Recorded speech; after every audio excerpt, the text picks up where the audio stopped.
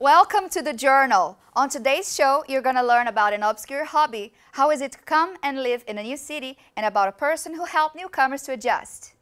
We're also going to get a look at Toronto's harbour front and get inside the business of a German grocery store. And we're going to end with a live performance from a special guest. This is The Journal. What is there to watch on TV nowadays? Absolutely nothing.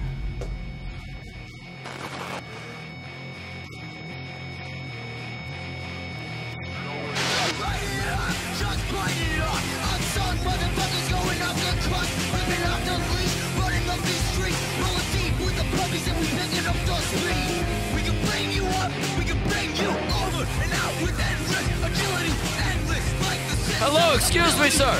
Do you know what The Journal is? What do you guys want to say? You're on live television. Welcome to The Journal, live from Centennial. We're going to kill it today.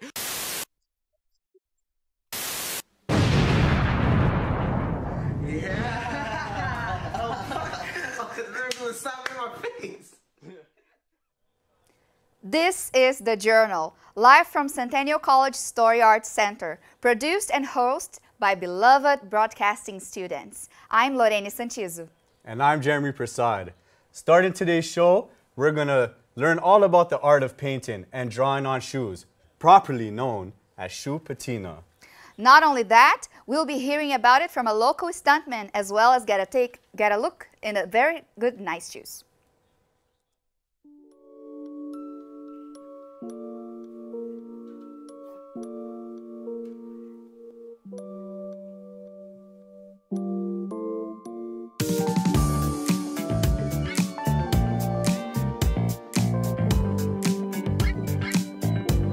Hi, my name is Steve Shackleton. In my real life, I am actually a Hollywood stuntman and stunt rigging coordinator. And my passion is actually painting and polishing shoes, otherwise known as shoe patina. And in the next few minutes, I'm hopefully going to give you a good demonstration of that. The art of shoe patina generally came from France, and although it's not super popular here in North America, in some European countries it's extremely popular. Years ago, I've always sort of liked fashion. Not that I necessarily paid attention to the shows in Paris or what was coming up in the latest Vogue, but I've always had an affinity for things to look a little different. So for me, it was quite honestly as simple as, you know, I love shoes, but at the time, something like this was about, I should say like this, would be about as crazy as you could get with colors. And I'd seen other kind of crazy stuff in magazines, online, but you couldn't readily purchase it here.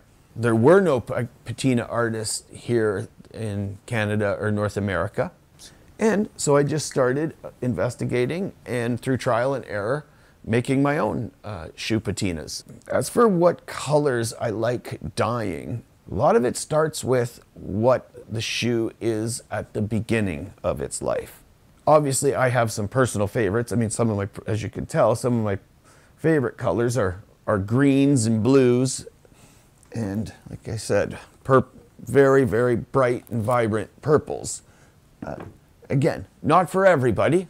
You know, as for what I get out of it, I'm a full-blooded capitalist, and I know this might sound strange, but I really don't do it. I would love to make a living at it, but really, I met another patina artist one day, a French gentleman who lives in Toronto now, and we were chatting one day. And he said for him, painting shoes is like his yoga. And I guess when I thought about it, that really rings true for me, in that it really, I find it to be a very, very relaxing time for myself, and very, very satisfying to work on shoes. Sometimes I'll work on a shoe for a couple hours. Sometimes I'll work on a shoe for Oh, I could work on a shoe for 40 hours if I wanted to. People who aren't necessarily into footwear and fashion, when they'll come up to me at work or at a restaurant or when I'm walking down the street and just say, you know, something along the lines of, oh my God, those shoes are so cool, or I've never seen anything like that, and they have a smile on their face. Or when I make a pair for someone, for most of the time they actually kind of lose their minds a bit and are very happy about it. So again, I know it sounds cliche and corny, but that makes me happy. Can I interview your dog for live television? Hey, what's her name? Luna. Luna. What do you want to say, Luna? She's very excited about the journal. Well, I'll admit, seeing all those beautiful pairs of shoes made me also want to get one myself. Do you think I could pull off the look, Lorene? Well, if you want to try it yourself, you better use an old and unused pair of shoes. I cannot do it because I forgot all my old pairs in Brazil. Aw, well, if you're feeling a little homesick, Lorene, then this next doc will most likely be able to help you too. Because this next doc is going to talk about the experiences from a person that also came from Brazil, and just like you.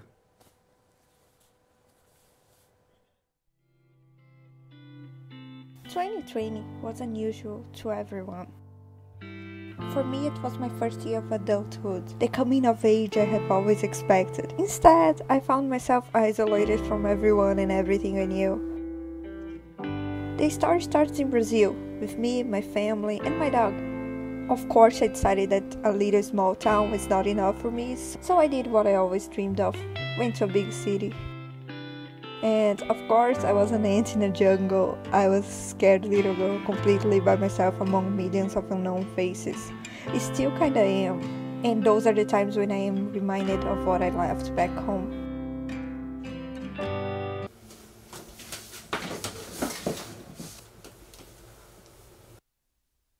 Oi. Oi, Oi, Ana. Whenever it got too much, my biggest escape was my family. I would be able to play games with them. We would build puzzles. We would cook something. Sabe quanto tempo faz que eu não como brigadeiro? Aí no Canadá não tem brigadeiro, não? Não. É brasileiro, brigadeiro? Brigadeiros are a traditional Brazilian sweet. They are basically just chocolate balls. All you have to do is mix butter, chocolate powder, and sweetened condensed milk, and there you go. You just turn it into a ball and you add sprinkles. Please add sprinkles. It's the most important part. It's kind of funny because when we lived together, each person had their own personal way of doing brigadeiro and we all would disagree with it. And now I'm just I wish I could eat some of my sister's brigadeiro. Ô, Jean, meu computador tá piscando aqui a bateria. Tchau. Tchau, Ana. Tchau, tchau. Tchau. Fui. There's this silence when you finish a call and you're just staring at a black screen and the world around you feels empty. It's like I already missed them.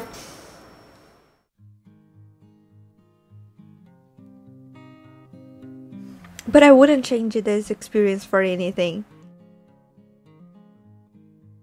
Feeling lonely in a big new city, it's really scary.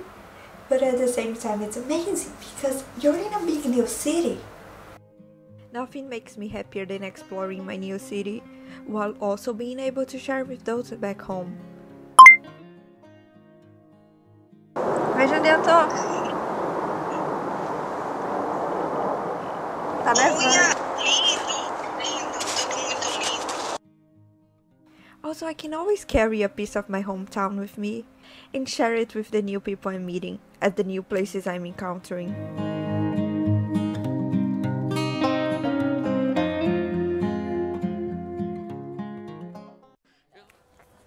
Now, what would you like to say to the people back at home? Hi. You want to say hi? Is there anything else you want to tell them? No. Did Chris Rock deserve it? Yeah. He did. Okay, let's go. Oh, it's always good to think about home. And you know what? What? Anna's brigadeiro is delicious. Oh, yeah, I need to try some myself. Yeah, it's nice to have a friend from home when you're away, right? Yeah. So what's next? Well, coming up next, your doc's coming up next, actually. Oh yeah, it's about my host mama and how she opened her home to students from all across the world. Hello, welcome. Welcome to Canada and your new home in Canada. This is our homestay. Come in. So my name is Luella Pereira and I migrated to Canada from India in the year 1996. I've been here since then and I started doing homestay in the year 2002. It started because I thought it would supplement my income, but then it turned out to be something really beautiful because it not only supplemented my income, it gave me good company, it made me study different cuisines, cultures, people, and it broadened my horizons. I have now extended families all over the world because homestay was just not a business, but it became my life.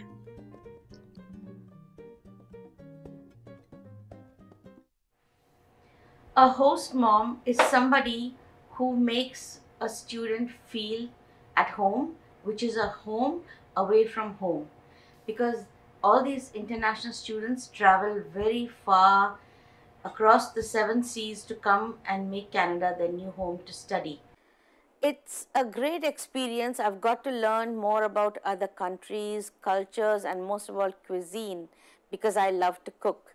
So I made it a point to visit the students in their home countries and see and experience firsthand how they live, what they eat, and what kind of things they like. So when they come to me, I can offer those things to them so that makes them feel at home. Some of the students, when they came, they brought a piece of their country to me and said, this is what we want you to see, this is our country. So this is from Berlin, a boy came from Berlin, another boy from Sweden, then there was a boy from Germany. Then this is my Japanese students who brought these, the sushi, this one. But mostly the magnets here are given to me by students, giving me a piece of their country, or some when I travel, because I travel a lot, I bring a souvenir from each country. So that's how I collected all these. And they are a piece of people who are in my heart. And I don't know whether I told you the story of these Swiss boys. Remo was booked with me and his friend was booked down the road. And in 5 minutes after he came, Dominic came walking back and he said, can I come in? I said, yes. And he came and he looked at my place and he told me, I'm not going back, I'm staying here. But I said, you're not booked here. He said, but I'm staying here. How much money do you want? I said, no, I don't want money. You're not booked here. I don't have space. He said, I will stay in the room with Remo. And the school, I called the school. They said, please, Luella, he doesn't want to go anywhere. His homestay is terrible. He wants to stay with you. So I said, okay, on Monday he can go to another home. But he said, I'll pay whatever she wants. I'm staying right here. For that 1 month, I had both these two and this Korean boy. I had to cook a lot of food, but it was a lot of fun. And when I went to Switzerland, he gave me the time of my life. He yodeled all along the mountains and took me everywhere. It was a fun-filled day. So that's Dominic. He says he'll never forget me.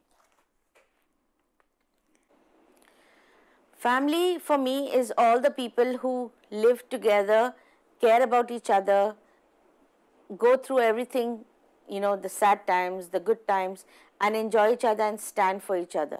Even though my students have gone back and they are having a hard time, they still call me and I talk to them. I comfort them. So it's not like when they go, they're gone. They're still a part of my life. Welcome to the journal, okay? You ready? 3, 2, 1. Welcome to the journal! Yeah, okay. There we go. 30 seconds. Oh, it was nice seeing her again. Now that I'm in Toronto, it would be nice to know more about the city. And I bet some more international students want to know more about it too. Well, that's quite convenient. because next we're going to take a trip down to Toronto's harbourfront and get a look at a live look at England as well, as the Centennial College and Portsmouth students link up and talk about local history going on at the harbourfront. Want to know something neat?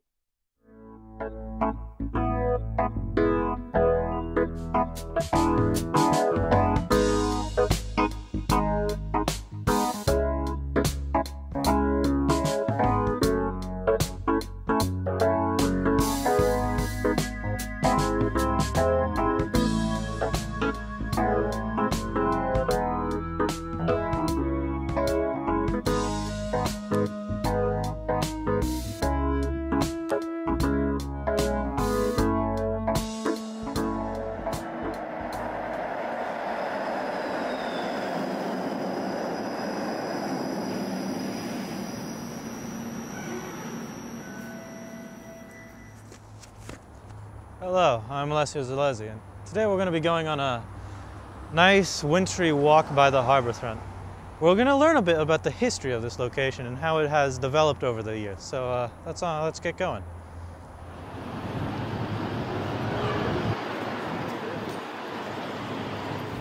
Hello, my name's Michelle. I'm going to be taking you on a walk through Portsmouth.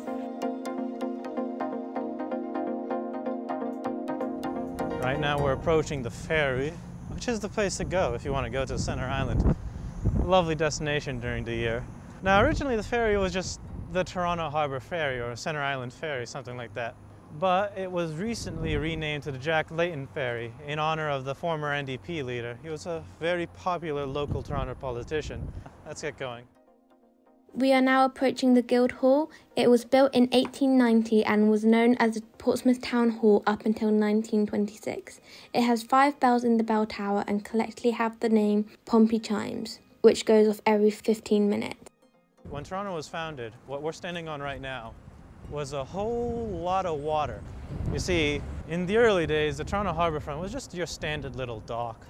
Now after World War I, there was mass land reclamation programs, so we pushed the waterfront about a kilometre forwards. This was also coinciding when Toronto was really becoming a boom town. So this area was a lot of industrial areas, you know, factories, shipping, manufacturing, all of it. It was a big part of the Toronto economy at the time. But then in the 50s, as the city began to expand outwards, there was a push to redevelop the land, reorganize it. As industries slowly moved to the suburbs, this whole area started to become more residential, more corporate businesses. The final completion of that would have been in the 80s, when most of the industries were gone. Even today, we still have a few legacy ones, but those are kind of tourist locations in addition to any manufacturing they do. Most of the buildings you'll see along the harbourfront didn't exist even like 10, 20 years ago, right? The past couple of decades, I've saw a lot of construction and there has been no real slowdown. Over there even, that's just gonna be a big building anytime soon, you know? Now we are walking to Victoria Park. It was officially opened in 1878 and was the first public park to open in Portsmouth. It is a lovely place and beautiful to walk through. In the park there is an animal area which ranges depending on the season. Currently there are a range of birds like chickens and roosters. In the middle of the park there is a replica of a Chinese bell in a miniature pagoda, raised by the crew of HMS Orlando in honour of their fallen shipmates lost during the campaign to relieve Peking in the 1900s. Now we're going to be approaching the Beaver Tails tourist destination. I'm sure it has a fancier name, but that's what it is. It's a Beaver Tails and it's a tourist destination. You can get famously Canadian delicious sweet treats. Any place along the waterfront offers good access to the downtown core, so like you can make it your way down to the waterfront, get a beautiful look at the lake. Maybe not this time of year, but you know, there's something nice about the winter winds. Waterfront's sort of a mix of residential, business, corporate area. Further to my right, you can see the RBC building. There are many condominiums, restaurants.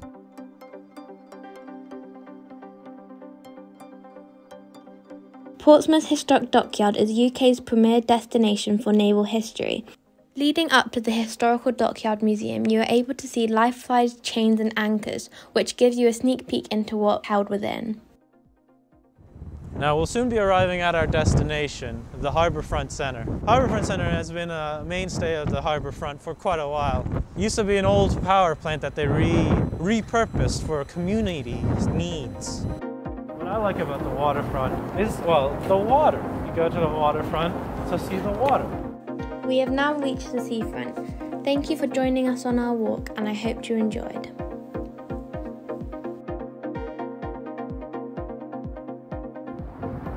Now we get to just appreciate it. Look at the city, appreciate the sky, the wind, the fresh air. Ain't it nice?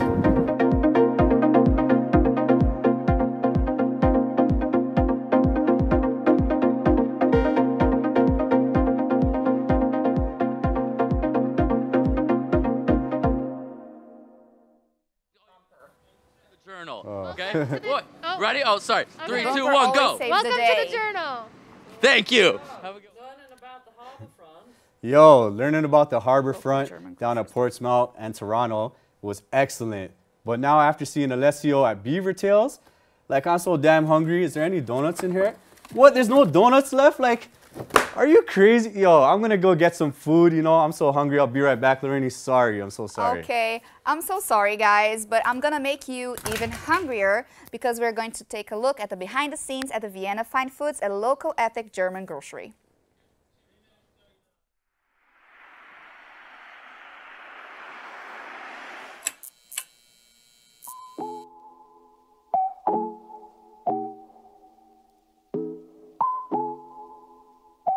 So my name is Ken Brandis, and my family is the owner of Vienna Fine Foods. I kind of do everything. I focus on the meat department. I cut a lot of meat. I prep it for the counter. I do a lot of cooking, prepared foods. I also manage the store. So,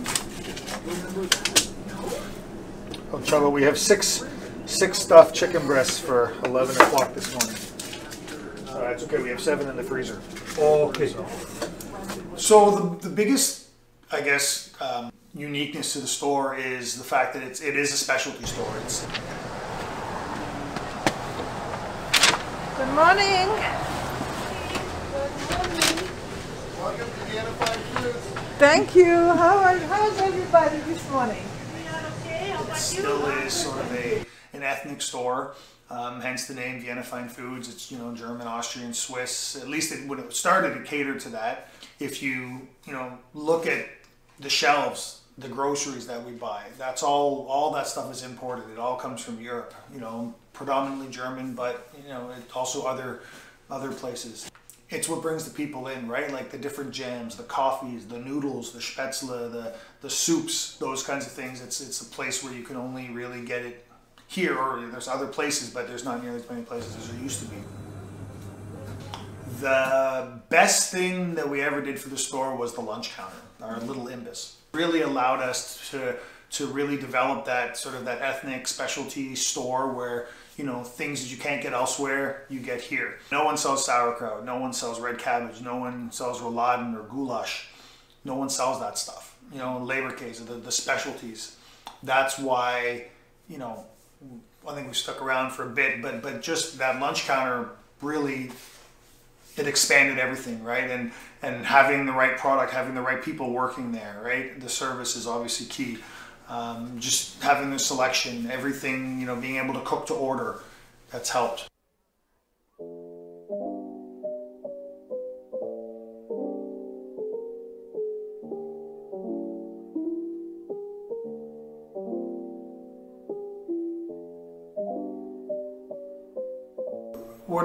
We're not trying to get rich here, right? It's about providing a good experience for our customers. It's about keeping culture alive. It's just about letting the people that work here make a good living, and just sort of trying to just turn the store around in a different direction. That we become more of a family store, a place where people who live in the neighborhood shop.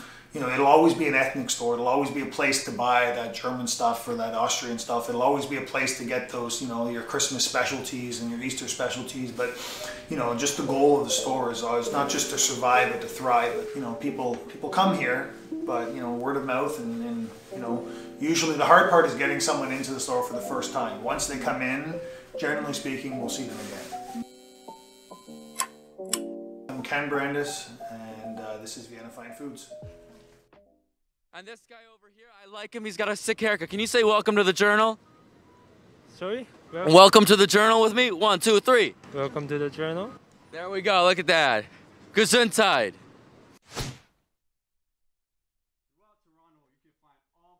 Ethnic grocery stores and shops. No matter where you're from in the world, you can always find somewhere to make you feel at home. But now that we've seen all of our documentaries, it is now time for a special live performance from our talented host, Lorene. Yeah, we should have gotten an actual performer. Thanks, Jeremy. I hope you like Guns N' Roses.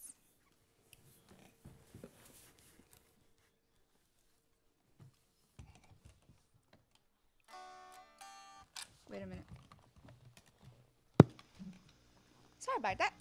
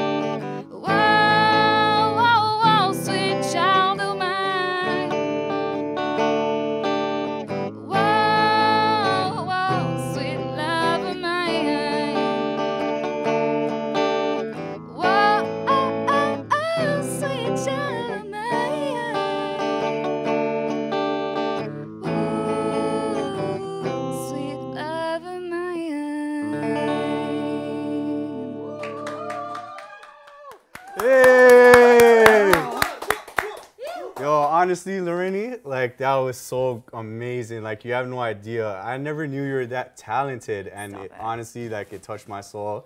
And you should just keep doing your music, follow your dreams, because you sound amazing. Thanks, Jeremy. No problem. Oh, well, unfortunately, it's time for us to wrap things up. So, I'm Lorene Santiso. And I'm Jeremy Persaud.